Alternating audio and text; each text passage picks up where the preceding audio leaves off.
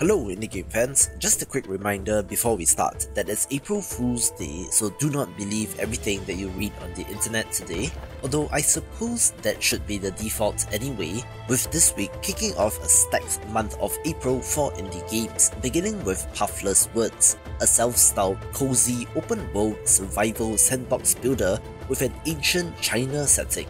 You're constructing your dream home, having to grow crops and also defend the base from bandits, and can venture out into the open world to explore and fight, and looks like a very promising entry. Alright, full disclosure here, this game got on my radar primarily due to Markiplier, who covered an earlier version of Buckshot Roulette a few months ago, and would have otherwise not been my kind of game. But you are essentially playing Russian roulette with a shotgun, but have special items to sway things in your favor. New in the Steam release are more items which have special effects like allowing you to peek at the next shell or to stop the dealer from taking their next turn, and should be pretty neat. This one's for indie game developers. The free indie game marketing resources are ready, so sign up via the link in the description below to get it in your mailbox.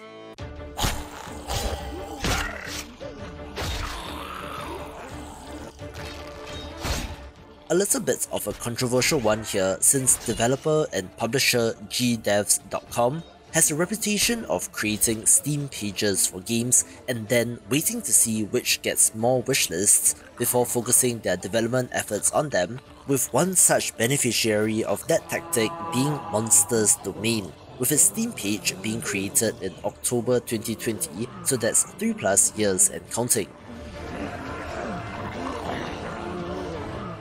This is a first-person action title in which you play as the monsters, killing and looting the corpses of adventurers, where you start off playing as lowly skeletons but can eventually get to control dragons and more. Each slain hero increases the power of the monsters, with meta progression systems to keep you leveling up, so to speak, in various areas, and looks like another take on Dungeon Keeper, so let's see if their strategy pays off.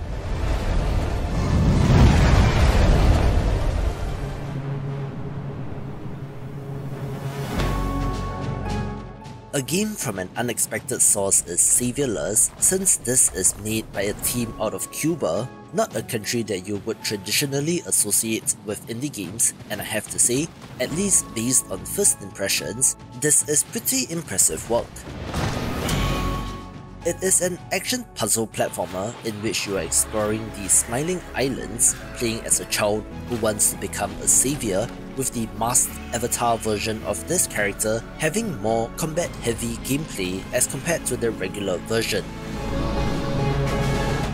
There's also a third playable character, so it's kind of a lot, so let's see how everything fits together in this game. We also have the release of Biomorph, a shape-shifting Metroidvania that seems to have some Hollow Knight DNA, in which the gimmick is that our hero can transform into the enemies that it kills. It has been described as Hollow Knight meets Kirby as shorthand, where each enemy has special abilities that you can use in combat and exploration as an interesting alternative to traditional Metroidvania style progression. It looks quite pretty as well, with the demo being well received and should be one of the better Metroidvanias of the year.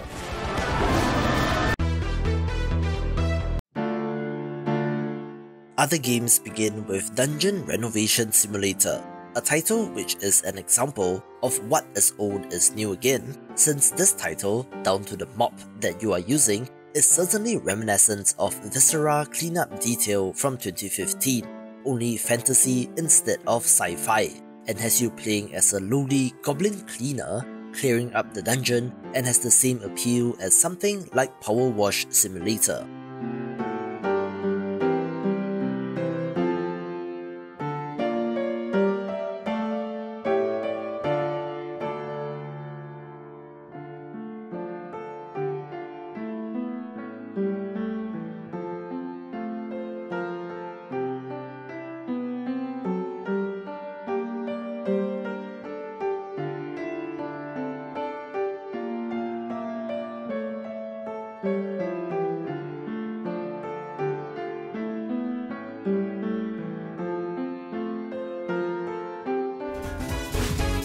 speed ahead! After more than a year, the Sonic-like action platformer Freedom Planet 2 comes to consoles, so if you love gotta go fast action, be sure to pick it up. Super Dog is on the case!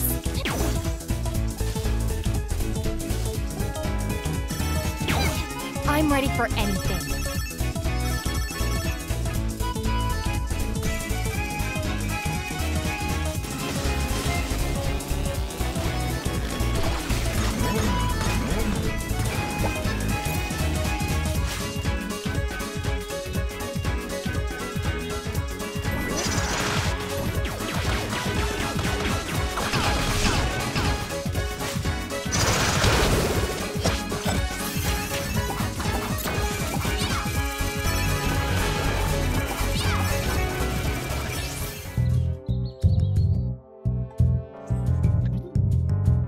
Here's a weird one in Frog Monster, a voxel first-person shooter with Metroidvania elements in which you are exploring an interconnected world filled with bugs and beasts, looking interesting and very unique.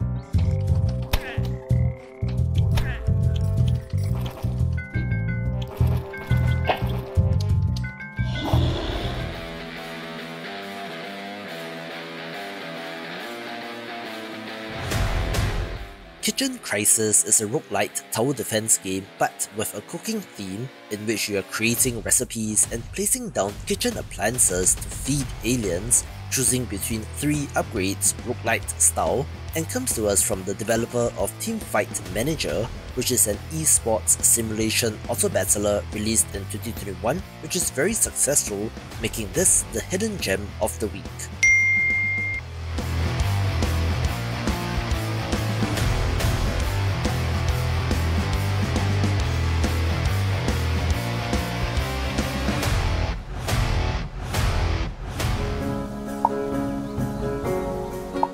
Here's an awesome looking low poly title named Of Life and Land, a settlement building strategy game with a cozy vibe in which plants and animals need to be cared for as well and looks also very wholesome.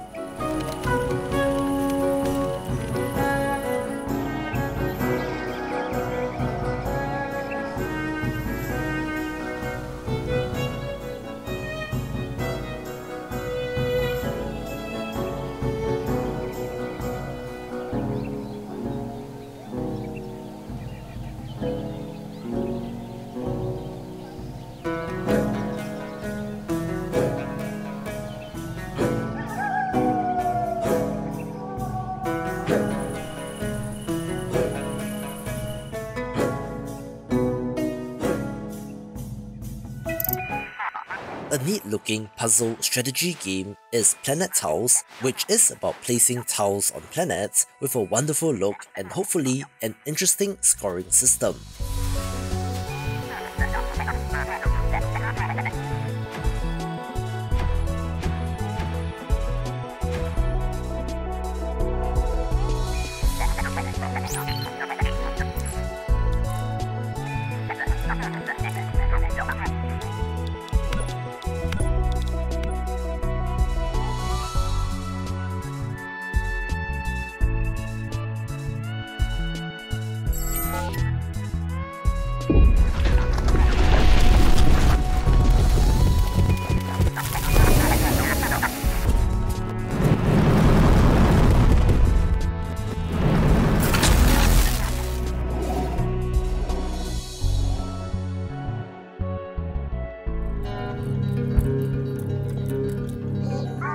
If you thought rage games like Jump King weren't hard enough, how about Through the Flame, a game in which you play as a moth that cannot fly, instead having to jump up the level in order to meet God, with unique features being the double jump and almost Hollow Knight vibe to the art style without being a straight copy, and of course, a giant spider that will kill you as an added bonus.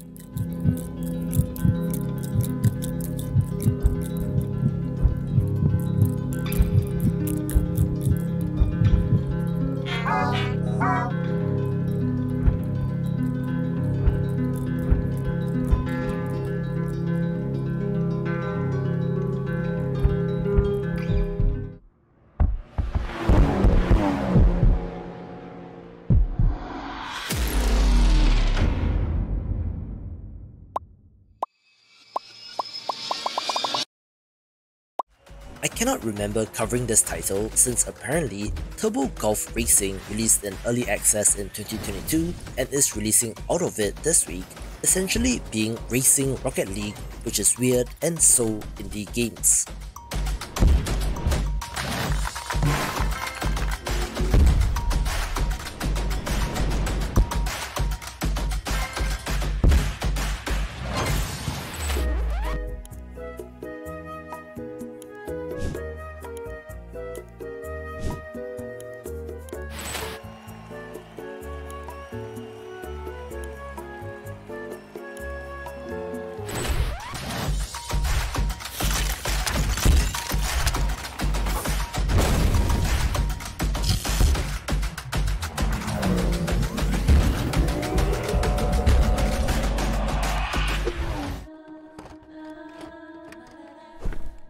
Here's a strange one since Y2K Nameless Psychosis is the free demo to Y2K IV or maybe 4? A free update to a game from 2019 where apparently the developers have been working on this update all this time, but the game was notorious for having a very unlikable protagonist, but I suppose that might be the point, with the interesting visuals making a return. Memes that just won't seem to die.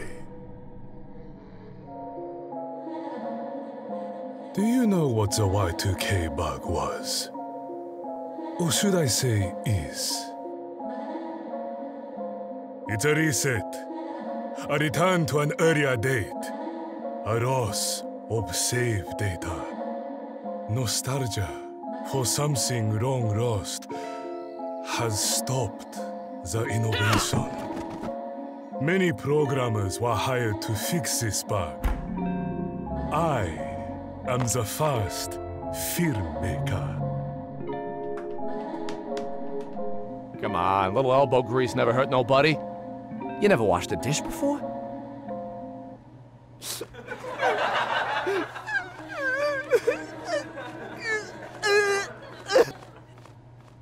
Oh, honey, don't worry. We'll start the movie soon. Hurry the fuck up!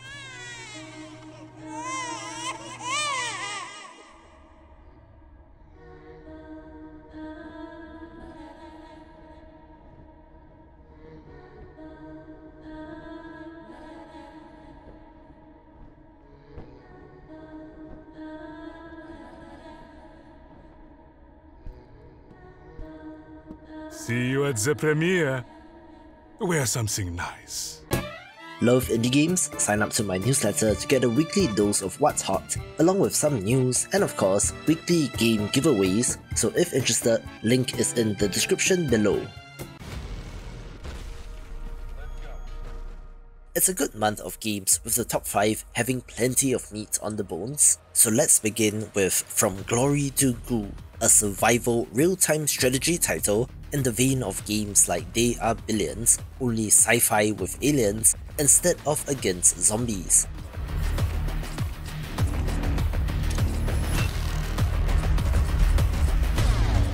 There's some factory building automation type of base building as well, since you're constructing your economy and defenses against the shape-shifting alien swarm known as the Goo, and given how awesome They Are Billions is, this game definitely has potential.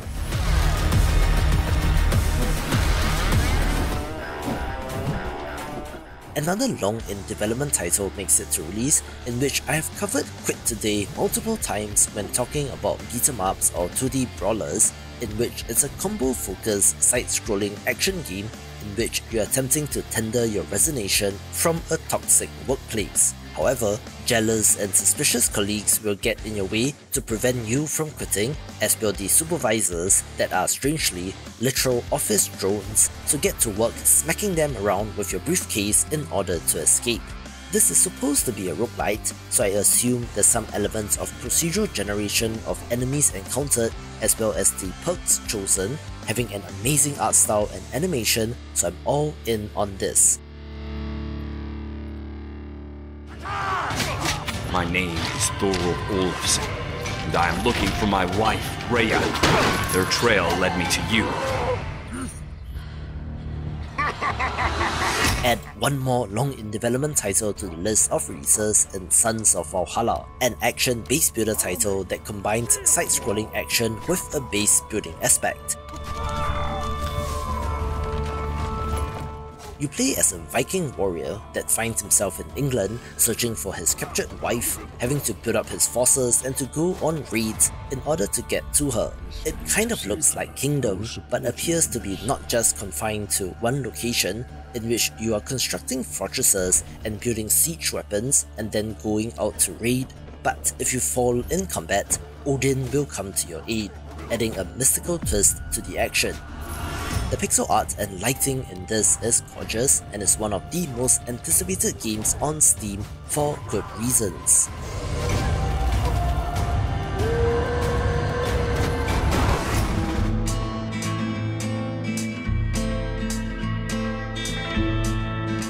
Surprise! Here's a pick that you might not have seen coming in Hydroneer Journey to Vocalidus, a paid DLC to a massively popular sandbox automation title that sees you in a new land across the sea, having to harness a living volcano in order to power new machinery.